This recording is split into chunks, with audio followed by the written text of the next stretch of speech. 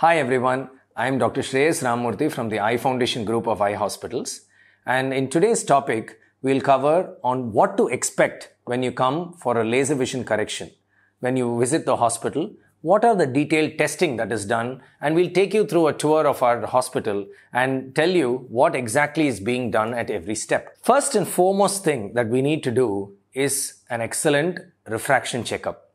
Now, every time all those who are wearing glasses will know that when they go, they are made to read a chart. There are a lot of lenses which are fitted in the eye, and then they are made to check their power. In that, we do a particular test called a retinoscopy. Now, doing a very skillful, good retinoscopy by a very well-trained optometrist is extremely important to the outcome of a laser vision correction.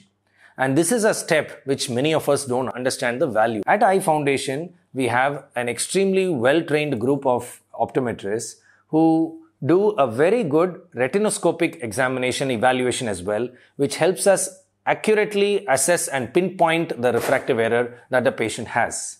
And that refractive error is what is going to be treated. Now, once an accurate assessment of the refractive error is done, there are a lot of tests that we do to assess the corneal shape, curvature, and strength. The first test that you're going to see is called the pentacam. Now, the pentacam is a revolutionary three-dimensional tomographic image. What it does is it looks at a 3D image of the cornea.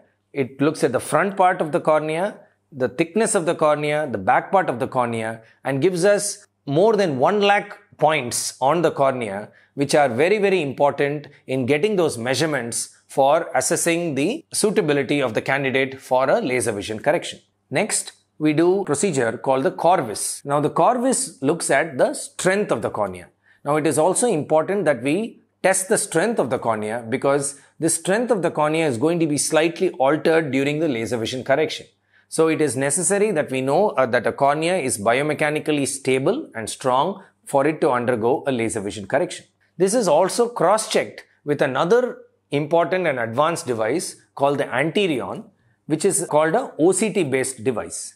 In this device, you will see that it gives us various parameters of the cornea, the curvature. We have a layer called the epithelium, the thickness of which has to be measured very accurately for us to get good outcomes in laser vision correction. And all of these important parameters, this Anterion image is also able to give us. After this, we also look at our tear film. Now, the tear film is very important for the quality of our vision. And this is assessed by another image called the Lippy view, which looks at the various aspects of our tear film and tear film dynamics and then gives us an accurate measurement of whether a person has any form of dryness or not, which needs to be treated before a laser vision correction. Only after all these detailed tests that are done that we finally decide whether you're a suitable candidate for laser vision correction or which option of laser vision correction would be ideal for you. Thank you so much for your patient listening.